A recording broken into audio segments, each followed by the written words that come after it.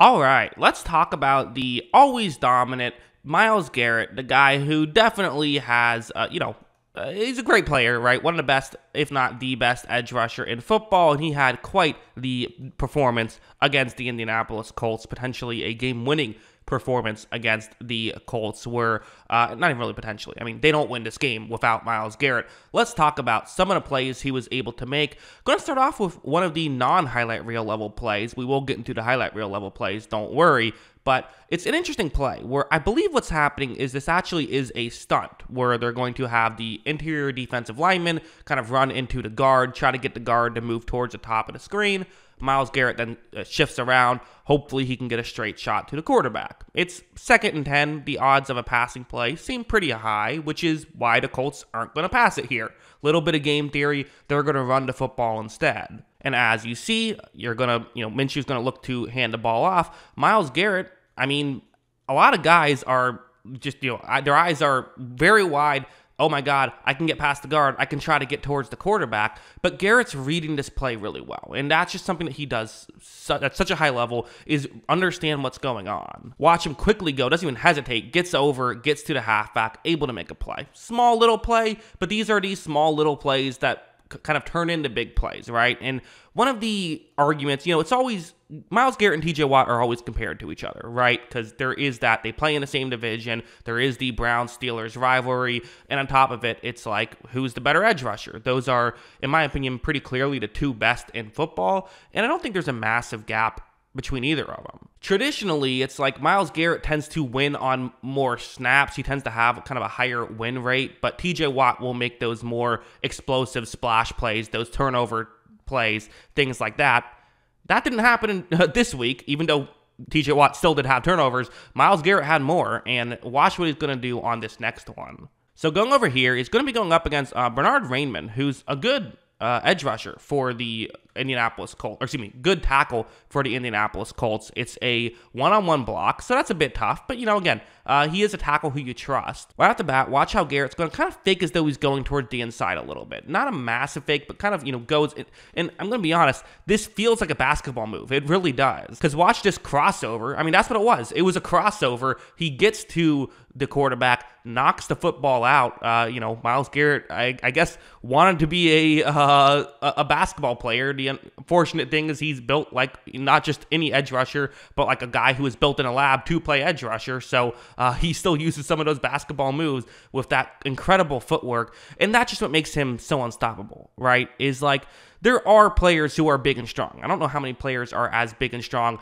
as Myles Garrett, but the guy's 270 plus pounds, and he moves like a defensive back. It's incredible how shifty he is, and that's what makes him so special. Is it's that combination of his quickness, his speed, and his strength. This play was absurd. We're going to use this angle. It's the best angle to show it. The blocked field goal. There's no way that an edge rusher should be able to do this, especially an edge rusher that weighs 270 plus pounds, right? Like, okay, maybe like an off-ball linebacker, I suppose I can see it. The fact that you have a bigger edge rusher pulling off this kind of play, it's insane. Watch as you see, he's going to jump over the guard. You're allowed to jump over the guard. If you create contact, though, that is a penalty. So it's a risk to pull that kind of thing off. You have to make sure you get over there, not just, high enough, but quick enough before, an offensive lineman can kind of get up. He does that. He ends up blocking the field goal. Just an absurd play.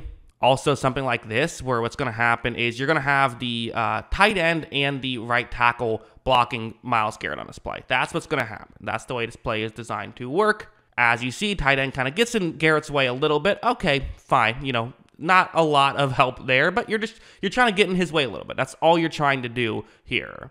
This is now Blake Freeland, who is the tackle for the Indianapolis Colts. So I thought it's shown some nice things, but this is a tough spot, even with help, trying to block Myles Garrett. Watch how Garrett, he made him look like a turnstile. Like, I'm not even just saying that as an exaggeration. It legitimately looked like he went through a turnstile there and was able to get to Gardner Minshew for the sack right there. Just an absurd play by Myles Garrett to pull that kind of thing off. And this is just what he can do, right? He gets double teamed so frequently. All the time, there's extra help coming. And even with that, he can still make you look foolish out there. He got a strip sack touchdown on that play. I mean, that's just a huge play to pull off. Also, heading over here, this is a great play I want to talk about, even though, like, it's not necessarily a highlight reel level play or even that notable of a play, if we're being totally honest.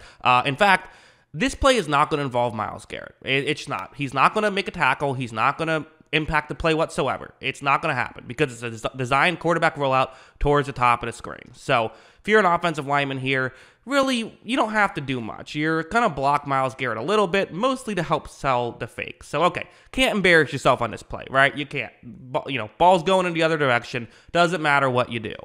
Watch Myles Garrett just power him through. I mean, he moved up like 2 yards further back on the other side of the field. It was intercepted, so that's obviously not ideal. But it's just incredible stuff from Myles Garrett. And again, he can make these splash plays. Like, we talk about the difference between TJ Watt and Myles Garrett.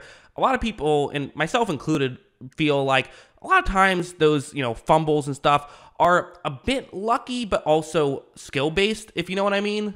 Like, there's obviously, on a specific play, there's going to be other things that go into you being able to force a fumble, right? I mean, the quarterback holding on to the ball long enough for you to get there. The quarterback having the ball in a position where you can knock it out. All that stuff is, there is luck involved in that.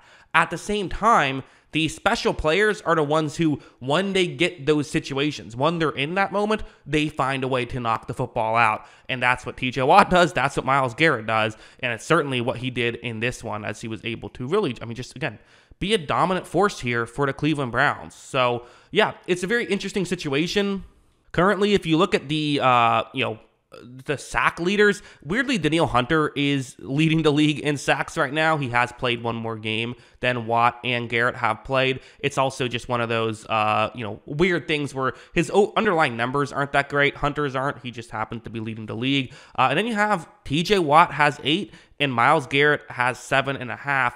To me, those are going to be the two guys who are going to be challenging for the overall, Defensive Player of the Year award, and it makes sense to me. Those are the two best pass rushers in the league, in my opinion. There's a lot of good ones. Those are the two that are they're in their own tier, in my opinion, and then you go to the next tier. That's really how I view it. If you want to know which player I think is better, I've actually made a couple of videos on this channel, off-season videos, talking about, comparing them between each other, who I think is the better player. But given Myles Garrett, I feel like Garrett doesn't quite get the attention that TJ Watt does, just because I feel like Cleveland doesn't quite get the attention that Pittsburgh does. But at the same time, wanted to give him some love, and he still gets plenty of attention because he's awesome. So yeah, those are my thoughts. What are yours? Let me know in the comments below. Always love hearing from y'all. And of course, as always, thanks for watching.